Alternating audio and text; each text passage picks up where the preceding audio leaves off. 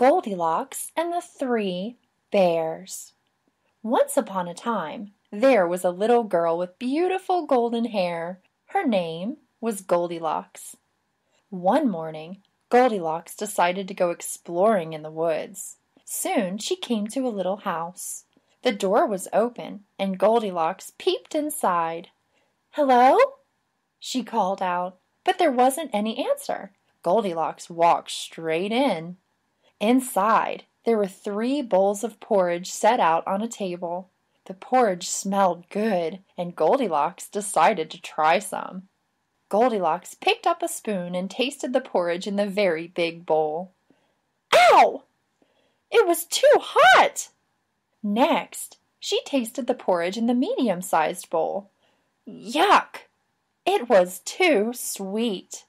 Finally, she tasted the porridge in the little bowl. It was yummy, and she quickly ate it all up.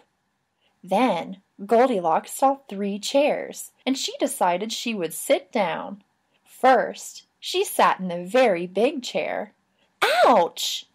It was too hard. Next, she sat in the medium-sized chair.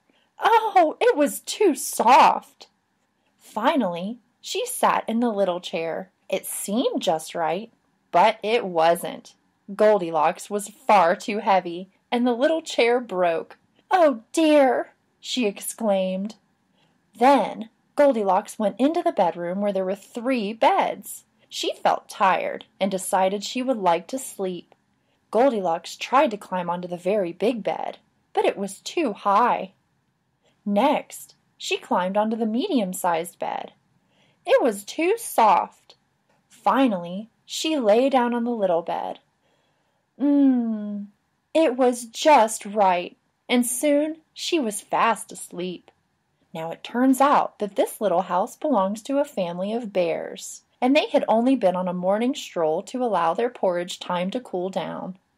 When the bears arrived home, they noticed something was odd. Daddy Bear looked at his porridge bowl and asked in a very deep voice, "Who has been eating my porridge?"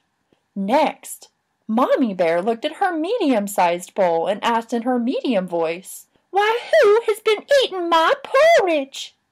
Finally, Baby Bear looked at his little bowl and asked in his little voice, "Who has been eating my porridge and has eaten it all up?" Next, the bears went to examine their chairs. "Who has been sitting in my chair?" asked Daddy Bear in his very deep voice. Next, Mommy Bear asked in her medium voice, "Why, who's been sitting in my chair?" Finally, Baby Bear asked in his little voice, "Who's been sitting in my chair and has broken it?" And Baby Bear began to cry.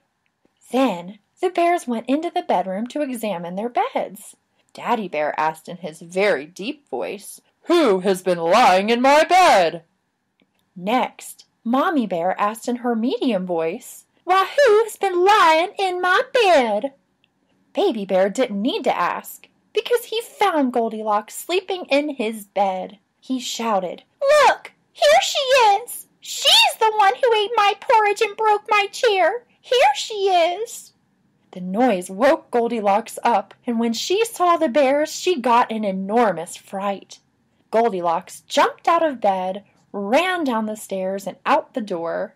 By the time the bears reached the door, Goldilocks had long gone. The 3 bears never saw her again.